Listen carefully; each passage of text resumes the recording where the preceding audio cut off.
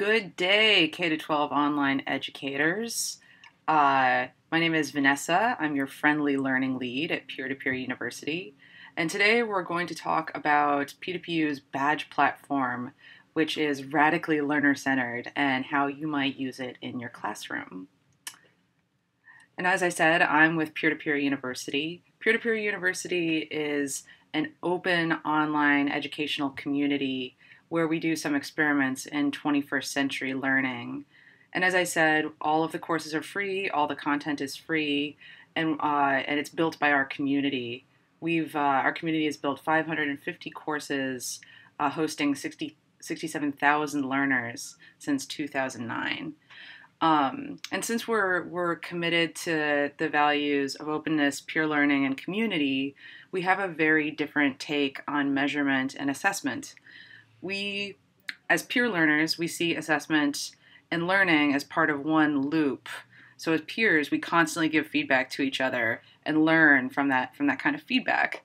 So as we created our assessment platform, we held on to those values dear, and our badges enable feedback and conversations. So this presentation will walk you through our platform and also a use case of how the Youth Voices summer program used badges for learners to assess each other. How do badges at P2PU work? Okay, first, learners create their own badges. So anyone can create a badge, and learners decide what is important and what are the skills that should be recognized in a learning project. After they create these badges, learners can award them to each other. They can give each other feedback, building an excellent community around their learning, and learning how to give each other critique and feedback in the process. So how do you get started? How do you create a badge? All right, we're gonna pop on over to creating a badge over here. All right, so I am going to create a badge for making a mixtape. I'm going to find an image. Let's use this guy. What are we going to call this nifty badge? We're going to call it Make Me a Mixtape. And in the badge description, I like to think about this as sort of the badge subtitle. If the badge is for a certain kind of course or an event or a certain type of project, and this mixtape is for, or this badge is for making a playlist on the web and gifting it to someone else. The criteria that we're going to used to receive this badge. So how can someone prove that they have met the requirements for this badge? We could say using a program like Spotify or Audacity, put together a playlist that tells a story, share, take a picture of your playlist and send it to someone else.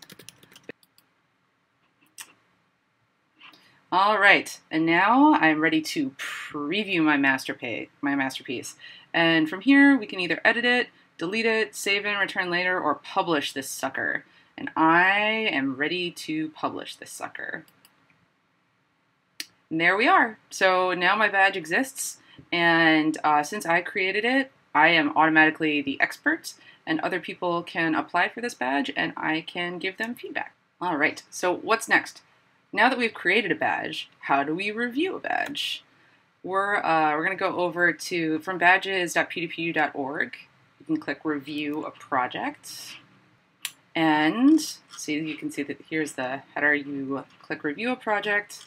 You get down here, and friend of mine, someone I know, Dirk, he applied for the P2PU badges contribution, and he submitted this project. He worked on the early version of badges.p2pu.org, and in the badge application process, we ask people to not only submit evidence for what they've done to meet the criteria for a badge, but they also need to walk through some of the steps taken, which is a kind of self-assessment, and gives the person who's reviewing the badge a bit of context for what the person has tried, where we might give them feedback or additional ideas or resources, and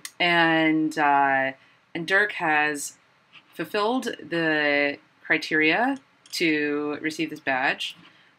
He shared an experience, reported an issue, and suggested improvements. And I know this because I worked with him.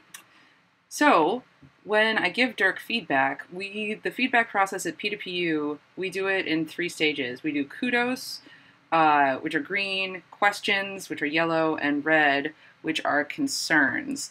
And the reason that we do that is because we want to prime learners to give better feedback. On the web, it's very, very easy to +1 something or like something, but that doesn't really help someone improve their project. So we ask people to step out what's excellent, what they have additional concerns about, and what isn't going so well in the project. So for Dirk, Dirk was supportive throughout the contribution process. I still don't really understand how forking and merging works on GitHub. Concerns, wish I had further opportunities to challenge myself on this project. Okay, so now if the project has met all the criteria for the badge, then we can award it. But if you feel like, if the expert feels like not all of the criteria for the badge have been met yet, and they want to ask someone to revise and resubmit, you don't check the box and you click submit feedback. And here is a case study for using badges in the classroom. Youth Voices. Youth Voices was a summer program at Lehman College this past summer, facilitated by Paul Ellison and the National Writing Project. And it was 15 middle school students who applied to work on their writing skills over the summer using a connected learning approach. And when I went to go visit this classroom, Paul worked with the students to identify which skills were important for them to learn over the course of the summer. And so the students created these badges and they awarded them to each other. And in their reflection process, they took great pride and responsibility in both managing the badge and managing the projects, and also recognizing each other's skills. They found it very empowering. So I recommend that you take a look at the Google Plus community for some of the quotes and their experiences. Some of the key benefits of working with P2PU's badge platform is that it builds a community of learning in your classroom. The learners themselves decide what expertise matters and what are the criteria for recognizing it in each other.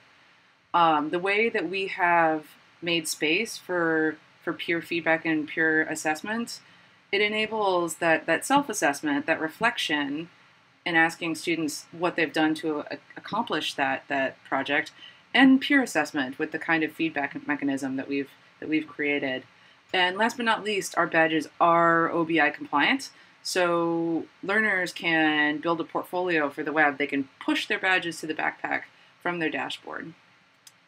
So just to reiterate, three steps to using badges in your classroom. It's very, very easy. If you ask students to identify the skills that are important, ask them to make badges that reflect those skills, and ask students to give feedback to each other, and you'll be using badges and peer assessment in your classroom in no time. As I said, my name is Vanessa Gennarelli, and I am here to help. If you have any questions about using badges in your learning community or in your classroom, please, please, please reach out, and I would be happy to hear from you and help you. Thank you very much. Thanks.